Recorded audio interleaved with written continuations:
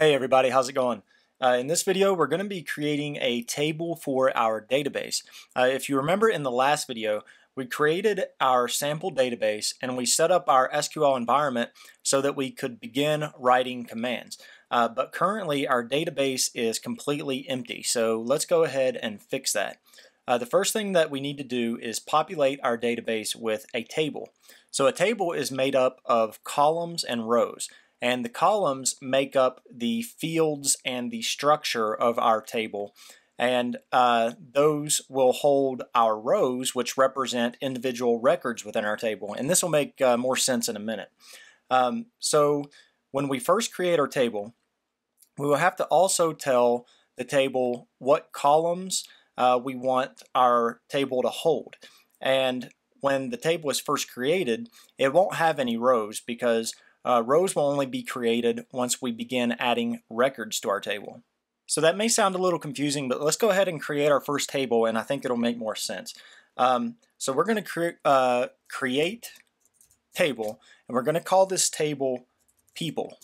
Now you're going to open up some parentheses here, and I'm going to go ahead and make this on a new line here.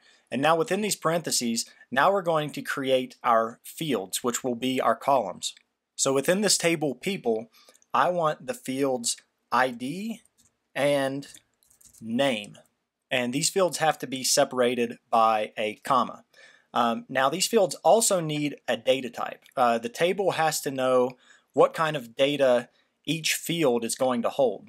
Now remember, we are using Postgres as our SQL platform, so we can view the different data types. If we get online here and you type in Postgres data types, then you can look at the Postgres documentation to view these data types. So it's the very top link here, and I've already got that opened up over here.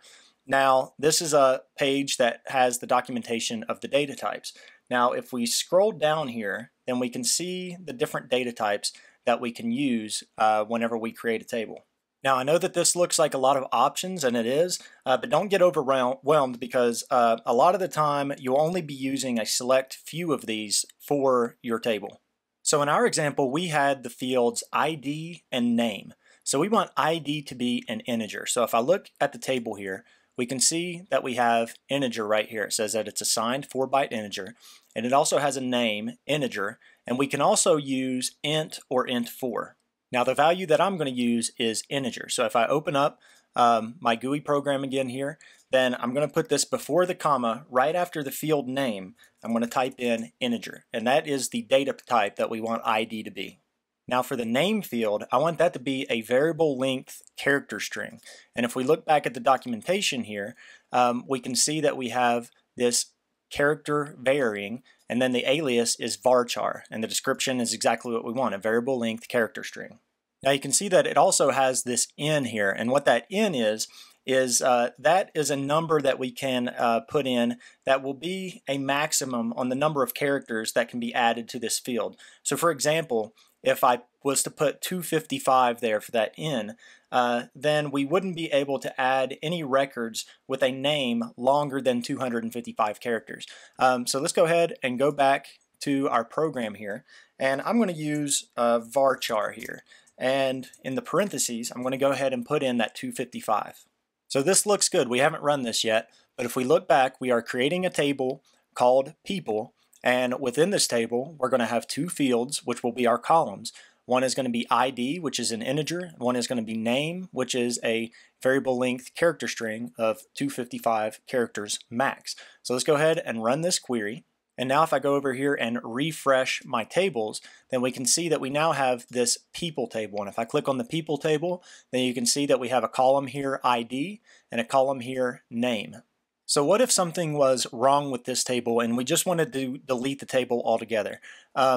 Now, in this GUI program, we could just come over here and right-click and delete table, but we're learning about SQL commands. So we're going to do this in SQL. Now, this is super easy to do. That's just going to be the drop table command. So we're just going to delete this, and we're going to type in drop table and type in the name of our table, which was people, and let's put in a semicolon there. I think I forgot the semicolon before. You kind of want to get in the habit of adding those in.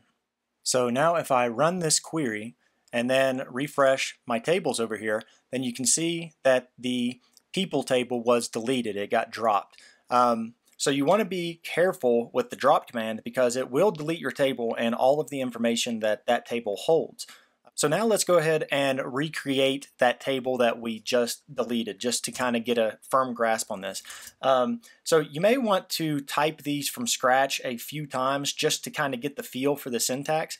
If you just copy and paste these commands over and over, then you might not actually learn the commands as well as you think you are, and you won't know how to do it from scratch when you don't have your clipboard available to you at a later time. So let's go ahead and rewrite this create table again from scratch. So create table people. We'll put in our parentheses here, and that was an ID with an integer, and we'll put in our comma there, and a name with varchar 255. Let's go ahead and run that query, refresh our tables over here, and we can see that we now have our people table back with ID and name. So there we go. Now we have our table back, and in this video we created our first table. We looked at columns and the different data types that we can use. In the next video we're going to actually start putting records into our table. Then we'll be able to kind of see how all of this comes together to create a simple database with all of the parts working together. So be sure to check out that video. If you guys have any questions, just ask in the comment section below. Be sure to subscribe for future videos, and thank you guys for watching.